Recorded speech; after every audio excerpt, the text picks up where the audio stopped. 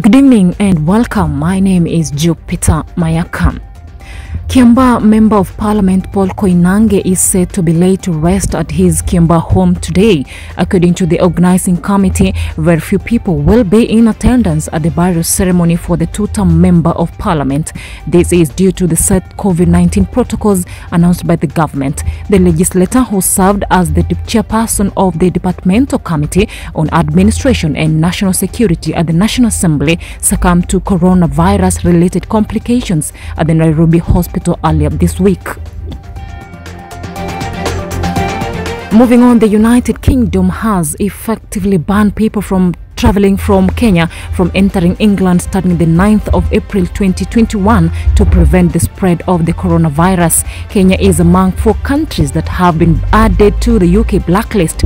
The directive issued by the UK through its British High Commission office in Nairobi has been attributed to the detection of the South African variant of the virus in travelers from Kenya. In an update on the government website, the UK said some travelers from Kenya have tested positive for the South African COVID-19 variant.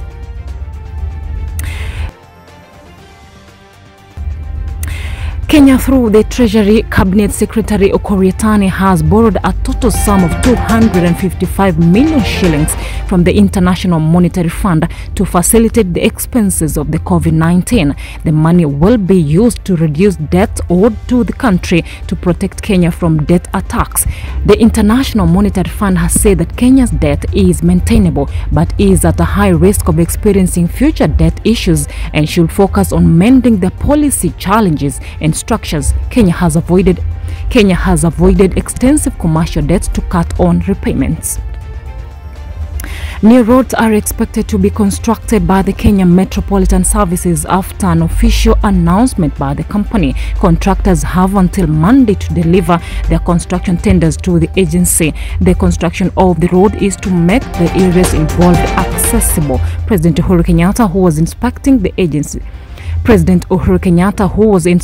the agency's current new projects with former Prime Minister Raila Odinga, stated that they are aware of the congestion issues and are fixing the problem through such measures. The new road constructions are to help decongest the city. That is it from our news desk. I am Jupiter Mayaka. Good evening.